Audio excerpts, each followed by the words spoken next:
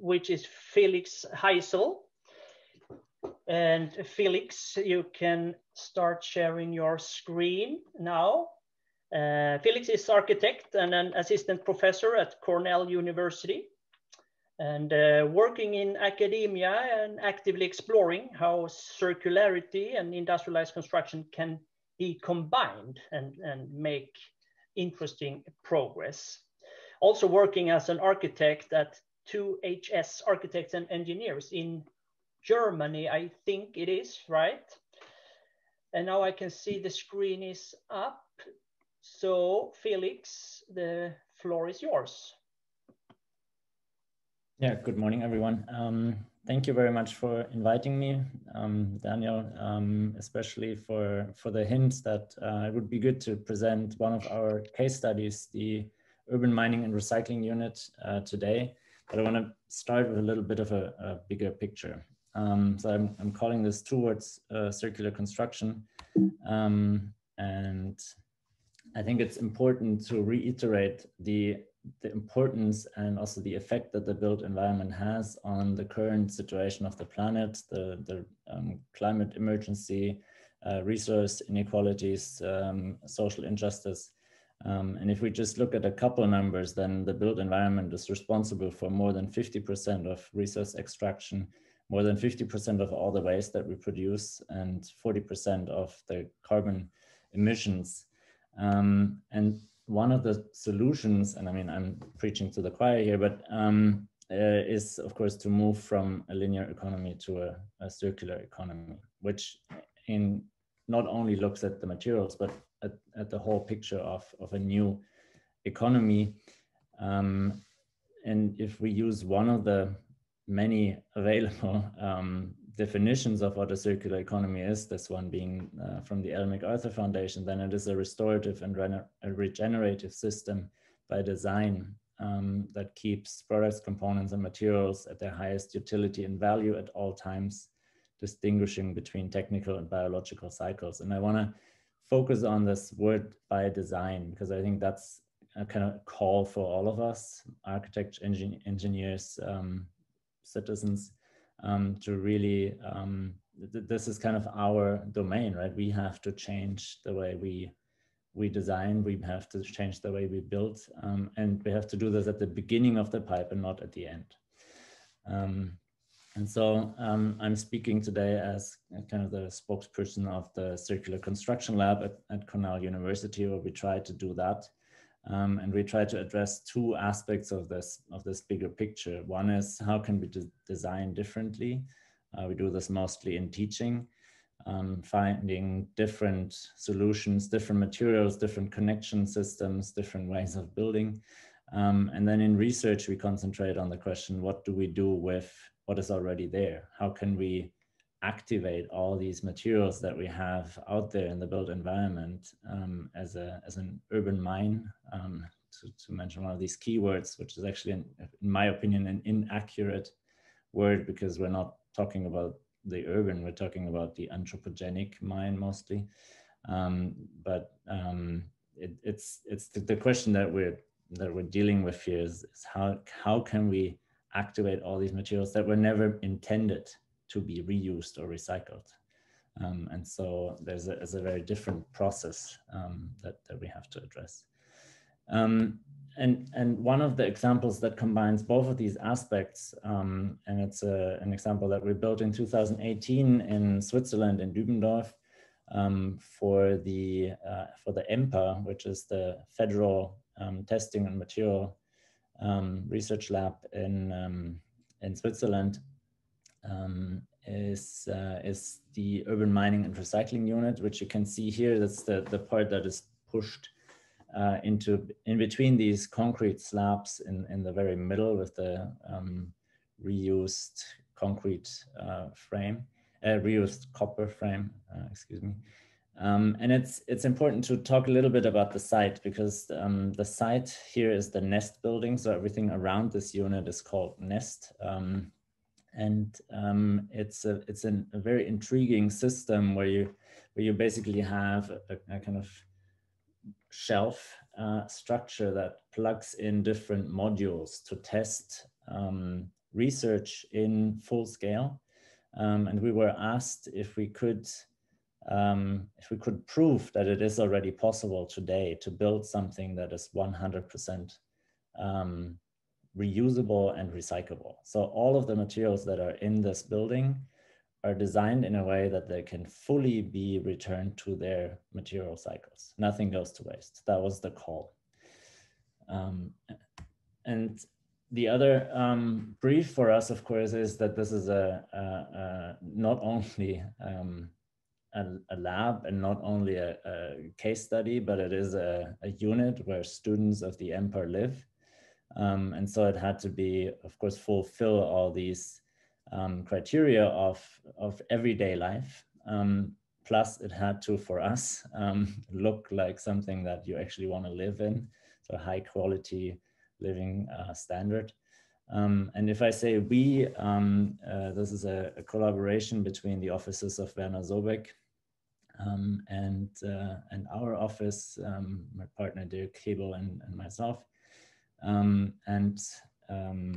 I want to explain a little bit what we do and what we did here. So following this definition, there's 3 different cycles that you can follow materials around in this unit. There's of course the very direct small loop about direct reuse, which I will explain in a couple of examples. And then there's a technical cycle and the biological cycle, the technical being the smaller the better, right? And the biological is a very big metabolism where we can decompose elements, where we can grow new things by sorting or reassembling biological nutrients. And the other aspect that is important is that this building was prefabricated in 7 modules.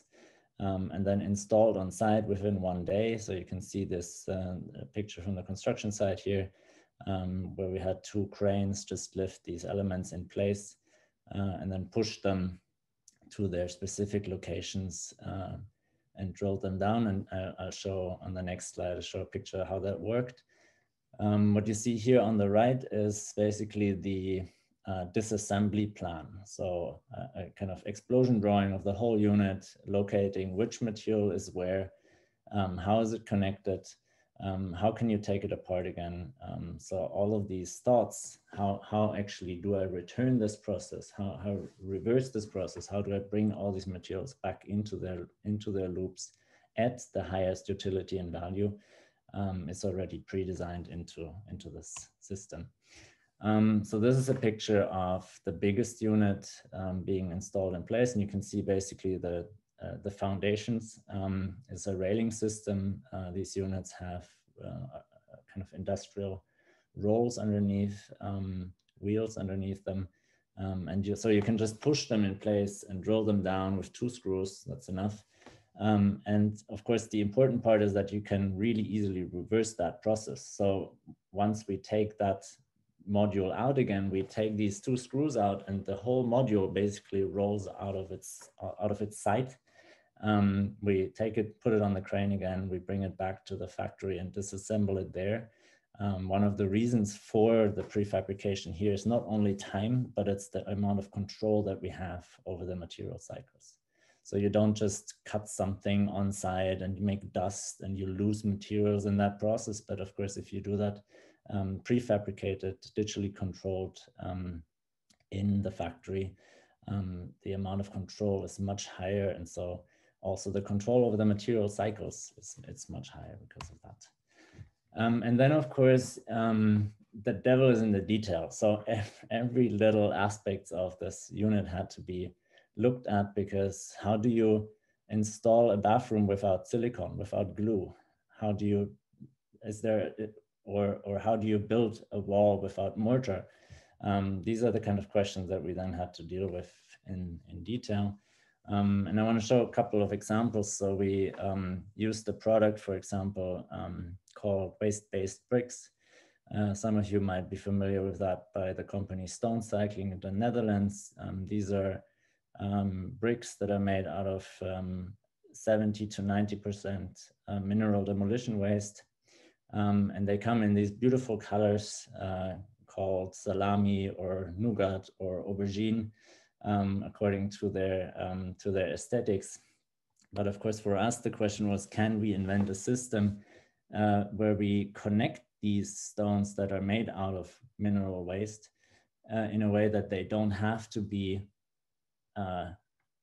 made to waste again, right? For the reuse project, for the recycling process, but can they actually be reused directly? And so we developed a kind of wall system where these stones have a tongue and groove system, and they're slotted onto a metal grid.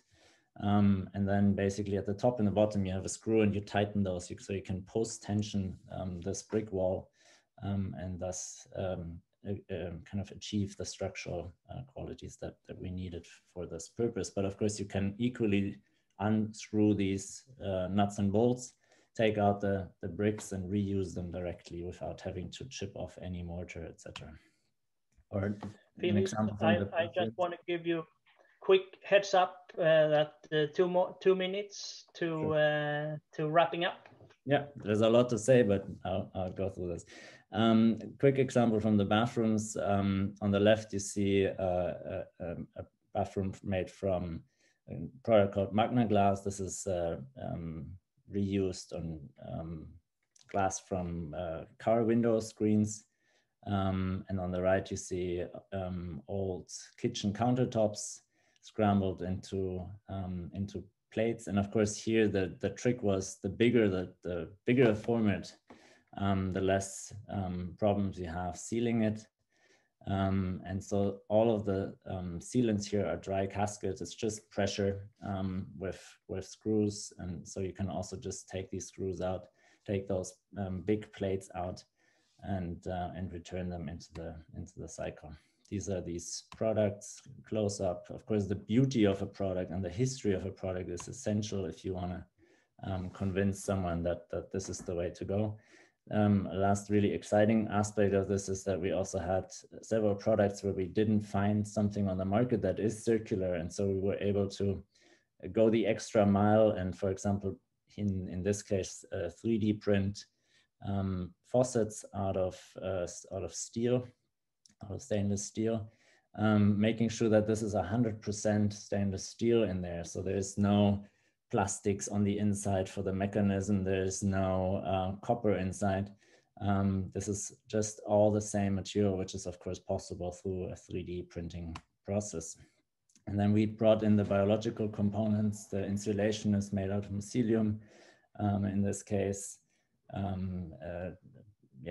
Bringing in very new products that we develop partly ourselves and of course have partners. And this aspect here is a question, how can we of course look at new economic systems? So once we have products available on the market that are circular, what does that mean, right? And so in this case, for example, the carpet is only rented because the company decided, well, I have 100% recyclable product.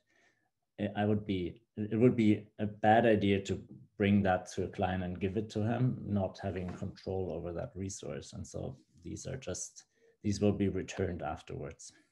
And so we developed this material library, and it's available for everyone, physical and digitally, on this website, nest/umar.net, where you can look at all the materials that were put into this building.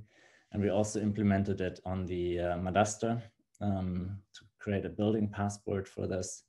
And right now, this is the highest ranked building within this system with a 96% circularity indicator. And I'm going to skip that.